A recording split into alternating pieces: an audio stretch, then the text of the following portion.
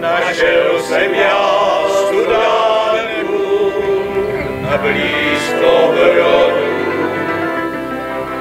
A nyní chtěl nabírá bystrou vodu. Až já žitko pokosím, o voděku poprosím. Rok se s rokem sešel a my jsme opět na rozcestí u sklepů, kde jsou již nachystaní mužáci z Josefova, cimbálka, pan Jan Netík, myslivci a další tradiční účastníci zarážání hory v Josefově. Jak už jsme v Josefově zvyklí, diváků se sešla plná louka. Dneska večer jsme se tady sešli k tradiční zarážení hory, která vždycky vychází na první sobotu v září. My jsme viděli tradiční složení, takže kdo tradičně se účastní zarážení hory? Tradičním účastníkem jsou samozřejmě vinaři, myslivci a náš mužský sbor. Kdo hrál krásně mužskému sboru do zpěvu? Mužácký sbor doprovázela cimbálová muzika Zádruha, která je s námi spřátelená. Takže ta tady vždycky účinkuje. Jaký je smysl zarážení hory? No, smyslem zarážení hory původně bylo to, že když se hora zarazila, tak už se vlastně nesmělo do vinobraní jít do vinohradu, vlastně trhat hrozny, než dozrály.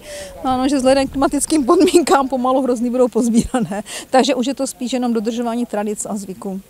Dej náš vezdejší, dej nás dnes a odpust nám naše viny.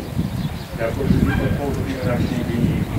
Jak jste spokojená s tím, kolik lidí vlastně chodí na tu scénku neustále? Já jsem s tím spokojená, protože každý rok jsou tady ty stejné tváře, ale každý rok to máme i nové tváře, které vlastně se toho třeba nezúčastnili, takže se přijdou podívat na tuto akci.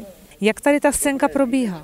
No, ta scénka probíhá tím, že vlastně pan Netík přečte tady tohleto jakoby vinařské právo, kde vlastně objasní, jak se tady začala vinná réva pěstovat. Potom vlastně vinaři, nebo všichni, kdo se považují za vinaře, obejdou tu horu, kde se vlastně za tu horu, za tu úrodu pomodlí.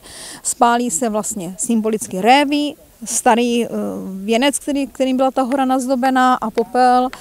Tady z tohoto ohně vyschlý popel se dává do zemí, kde se ta hora postaví, a tím je vlastně ta hora zaražena.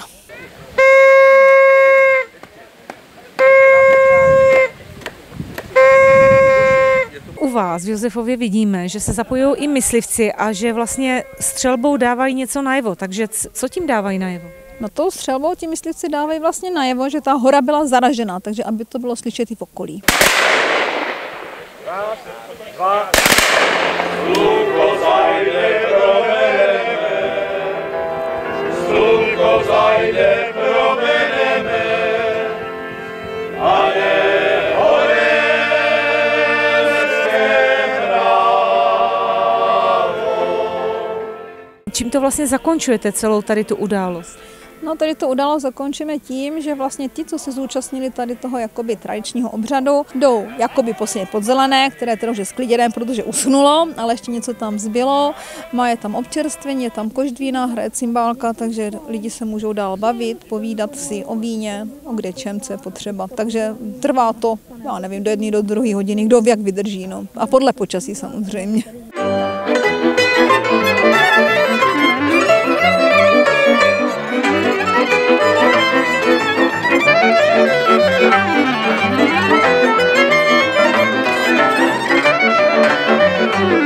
To právě takhle vzniklo, to zakončení pod tím zeleným. Dřív se, já si to, co by ještě dítko pamatuju, že se rozešli do sklepů, a aby ta vesnice a ti lidi se setkali a byli tak jako soudružně u sebe, tak se potom vlastně dalo to, že se začínalo scházet vlastně pod tím zeleným, aby si ty lidi povídali, dojedou rodinní příslušníci a aby se ta dědina jako stmelovala. I ty lidi, kteří se tuto odstěhovali, vrací se sem.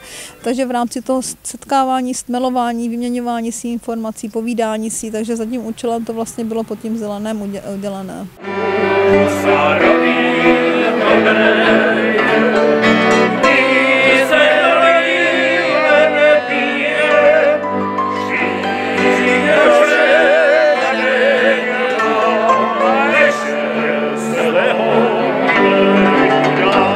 Přála bych si, aby jsme tu tradici udržovali, aby jsme se pořád scházeli a bylo to v tom příjemném přátelském duchu a aby lidi zapomněli na ty starosti, problémy, které kolem nás jsou. A tím teďka vlastně vzniklo i to, že i naše hospodyňky se na tom podílejí, že kdo chce, tak samozřejmě se může prezentovat nějakým výrobkem sladkým. Letos tím, že je horko, tak tam máme různé druhy koláčků napečených, takže i to je taková symbolika, že se i ty naše hospodyňky na tom podílejí, něco napečou, přinesou a je to vlastně pohoštění pro ty druhé ostatní, si každý může vzít, na co má chuť.